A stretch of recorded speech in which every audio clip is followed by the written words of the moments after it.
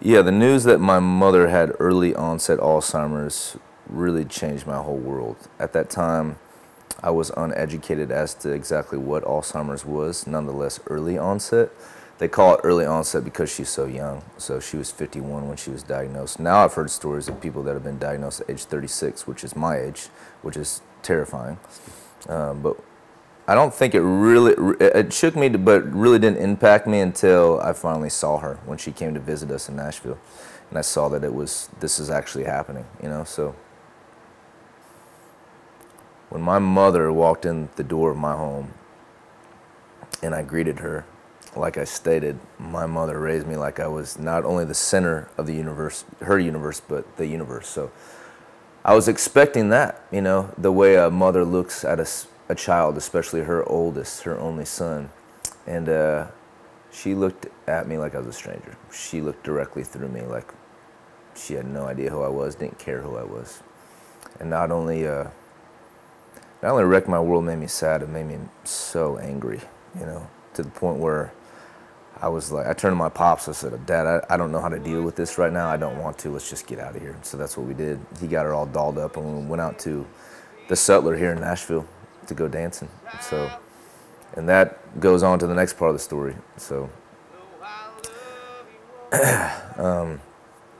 So I'd heard about the power of music my entire life. We've all heard about the power of music. I'd never experienced it until this point in my life. We get to this venue in Nashville called the Sutler, and you can hear the music going on the inside. So I open up the door. I'm with my pops, my now fiance, and my mother.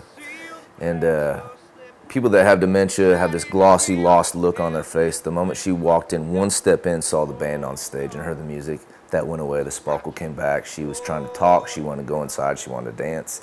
So, like I said, I've always been the oldest, the fixer in our family. I have two little baby sisters, blonde hair, blue eyes.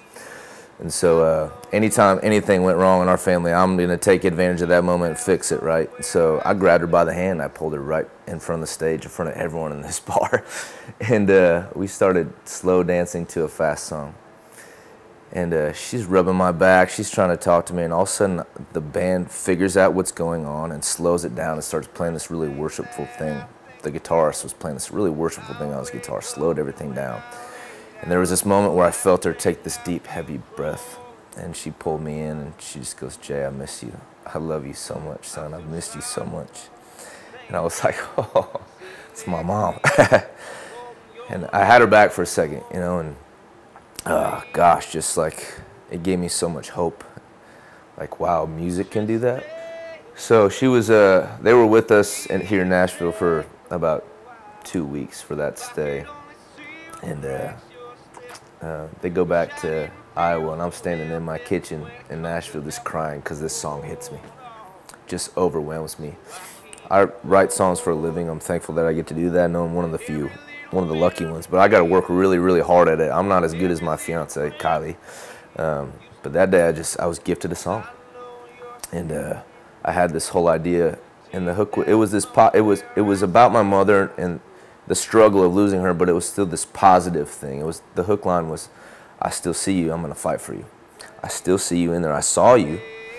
When you heard the band, I saw you. I know you're still in there, so I still see you in between the blank stares. In between those blank stares, I'm gonna fight for you. I'm gonna find those moments. And so we wrote that song. I wrote it with a good buddy of mine on Music Row, and before I knew it, some really important people heard that song. I get a call from the head of Sony here in Nashville. Somehow he had got that song. It was literally like piano and me singing on a phone, on an iPhone. And he heard that version. He said, Jay, you don't know this, but I lost my father to Alzheimer's. I know that that's what this song's about. Didn't even tell him. Said I took care of him for the last 5 years of his life. And if you don't mind, I would love to get this song out to the world. In exchange that you promised me that we give away everything we make from this song back to help fight against Alzheimer's. I said, yes, sir. And that's how it started. Yeah, I still see you between the blank stares. Between the blank stares.